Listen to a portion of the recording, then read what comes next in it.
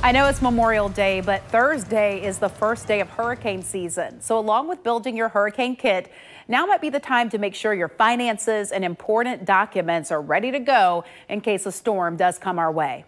First, check those insurance policies, really important. Find out if your home, health, or other policies will pay for temporary shelter or any replacements that you might need because of that storm.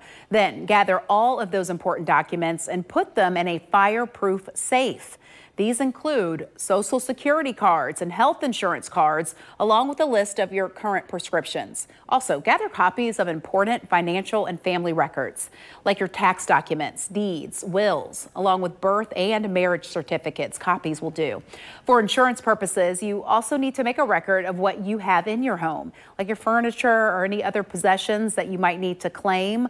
A second way, or simple way to do this, is to just walk around your house, take some pictures, and take some videos with your phone. Then you can prove it.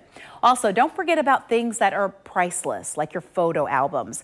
Make sure that they are all gathered, that they're easy to grab in case you do have to evacuate quickly.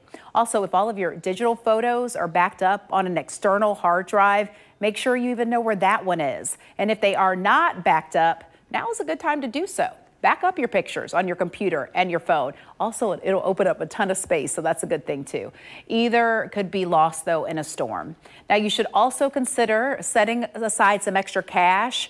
I know none of us have actual money nowadays, but you want to be able to grab that in case of an emergency. During a storm, banks might be closed and ATMs could lose power, so keep that in mind.